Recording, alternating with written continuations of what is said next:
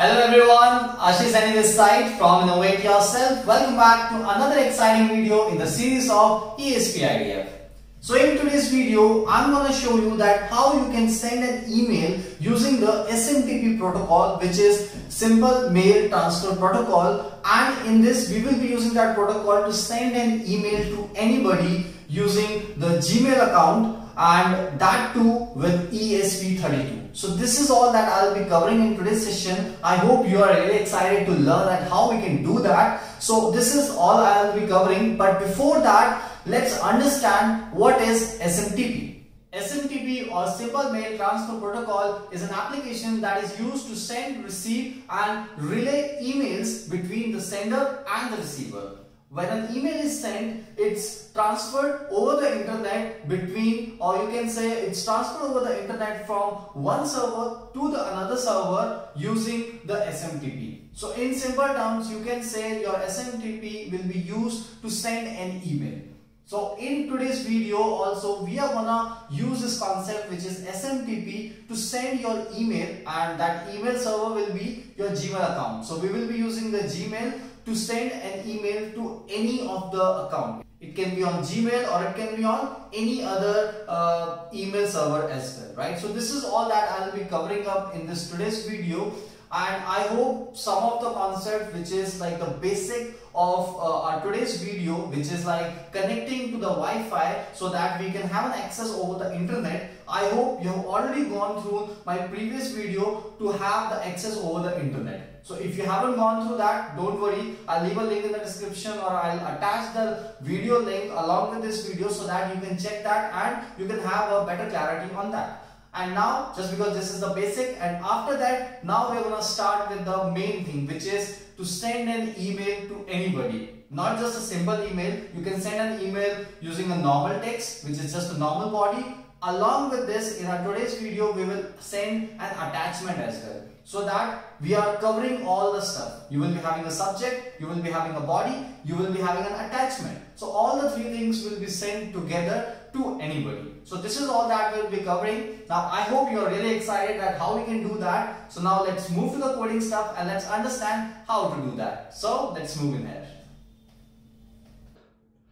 Alright everyone, so you can see on your screen the Visual Studio Code is already open, and now I can start with a new project. So basically right now I will use the basic project, and just because I'm using a basic project, it doesn't mean that you will directly upload it and it will definitely work. No, it's not gonna work in that case, because in the Gmail we have some changes, and just because right now I'm not gonna show you the simple way of sending an email using Gmail. And the thing is, in Gmail, I hope everyone is aware that there is one term called as two-step verification. And just because of this two-step verification, it's not that easy that you can directly interact your ESP32 with the Gmail server. So we have to understand that, and we have to make it work with respect to that two-step verification. And that is what I'm gonna show you today, right? So for that, let me do one thing. Let me quickly open up that project. In fact, that will be a basic project. That's not a problem, but I'll definitely show you that how you can do that using the two-step verification as well. So let me go to that path where I have the project. So let me go in there.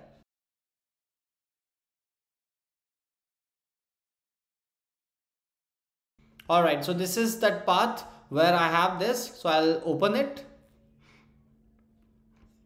Yes, trust the author. Okay.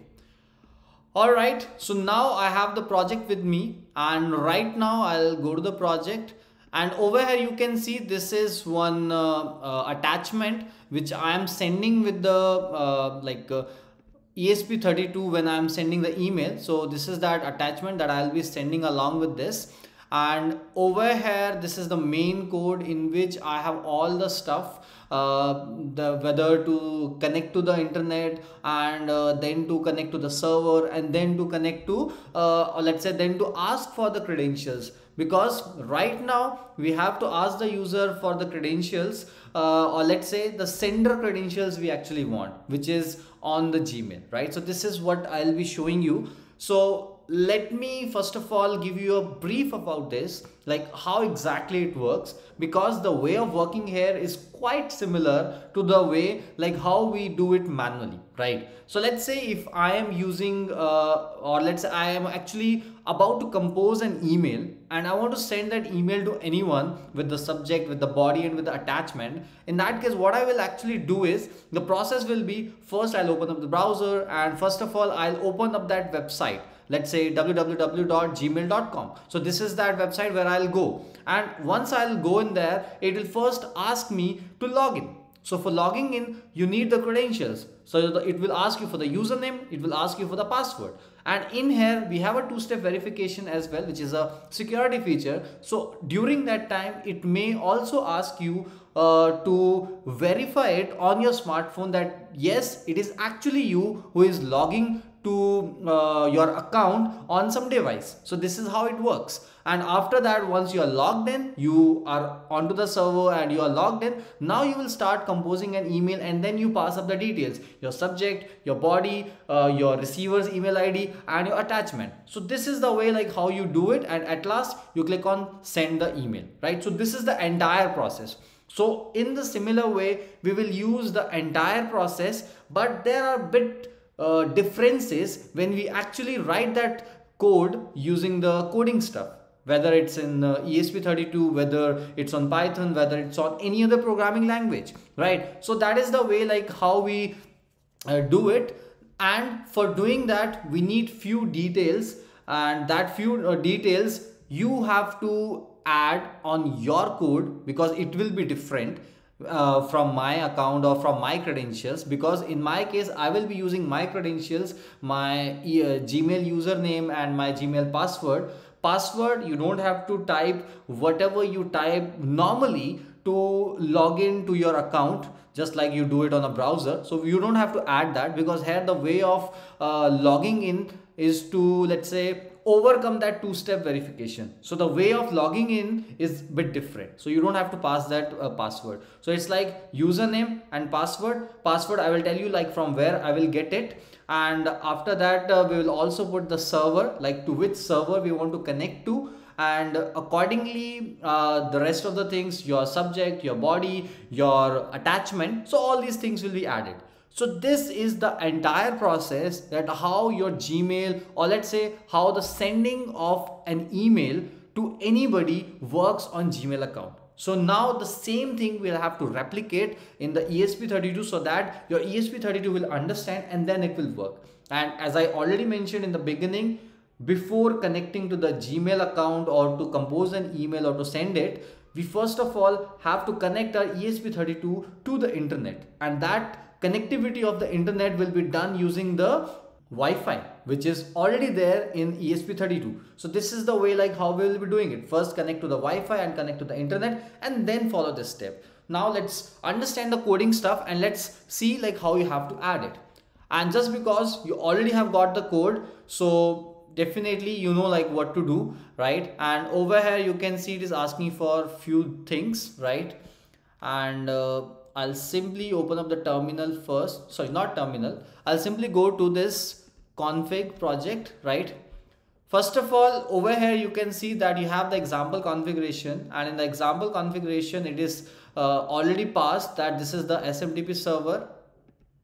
This is the SMTP server. This is your SMTP port number. So this is that port number on which we will be connecting. Here you will pass your sender email ID, means your email ID through which you want to log in and you want to send an email. And over here it is the password. You don't have to pass the one which you actually use to log in on some browser or something, right? So you don't have to pass it. I'll tell you where to get it. And here you can pass the email ID to which you want to send the email, right? Whom you want to send the email. So this is all the credentials that you have to pass in here. And along with that, you also have to pass the credentials for the SSID and password, so that you can connect to the internet. So we need to pass them as well. And yeah, so let me show you where we will add all of the stuff. So let me first of all open the terminal. Here you need to have the ESP-IDF terminal opened, and just because I'm using Mac, so the way of doing it is different. I hope you have already seen my previous video and I've already shown you like how to do that. So let me do it quickly. Alright, so it is done. Now I'll have to first of all open idf.py and I'll have to open up the menu config so that I can update all those stuff over there, right? Alright, so everyone, you can see here you have to make the modifications. Here also we have to change it to 4 MB, and I'll go back, enter the configuration. Here you have to make a changes, and that changes will be that you have to change it to Gmail. So it will be like smtp.gmail.com. So just put this because I use this and in fact I prefer this one. So you just put this, and port number I will leave it like that, 587 only. I don't want to make any changes in there. Here you have to pass the credentials, or let's say you have to pass the sender email, right? So you will pass the sender email. In my case I'll put mine, so let me put it.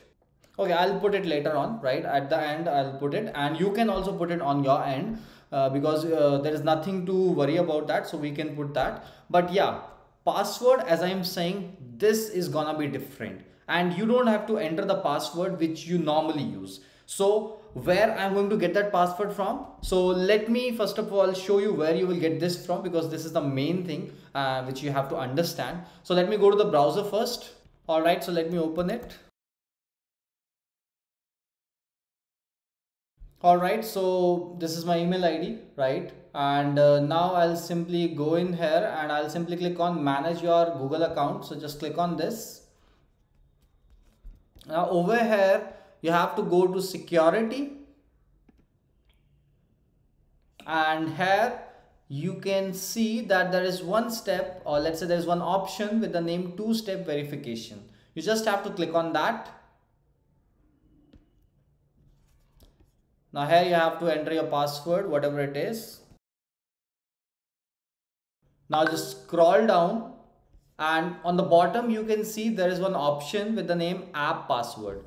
You just have to go inside, and here you can see I already have this. So let me delete this one and I'll create a new one, right? So let me give it a new one, ESP32, and let's say Gmail, right? So this is the name that I'm giving. Now let me create it. So once I'll create it, it will simply give me the password, or let's say it will simply generate the app password, which is like your two-step verification password. So because if I will pass this password, so at that time what will happen is it won't ask you for verification that whether it's actually you or it's someone else, right? So just copy this one, and now you have to go back to your ESP-IDF like over here, and here you have to pass this password, right? So you can see like in your case you will have this password, and this password will be like 4 digit, like it's like 4 characters space 4 characters space 4 characters space 4 characters. So in short it's 16 characters. In between that you have 3 spaces. So in this way you have to copy it and you have to pass it. So you will simply pass it like this, just pass it and press enter.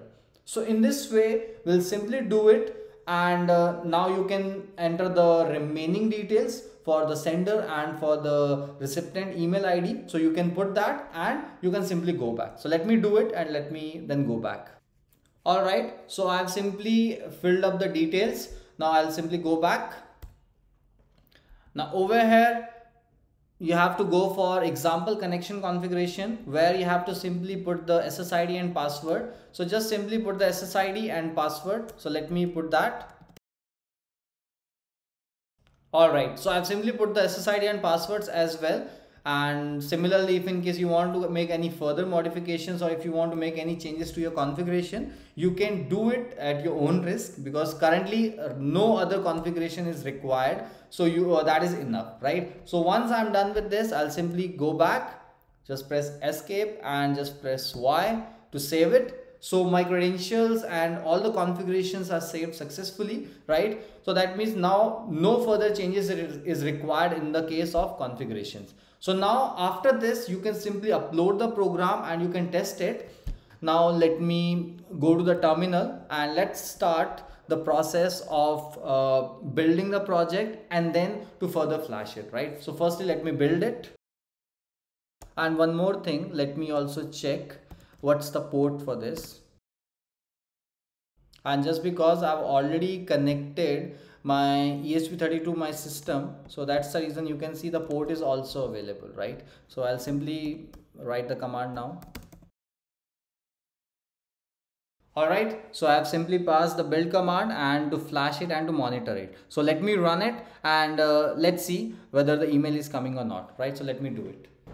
Alright, so now you can see it is connected successfully, and in fact now the process of SMTP example is getting done, right? And you can see email sent. So now we can go to the email and we can check that whether we have received the email or not. So let me go there.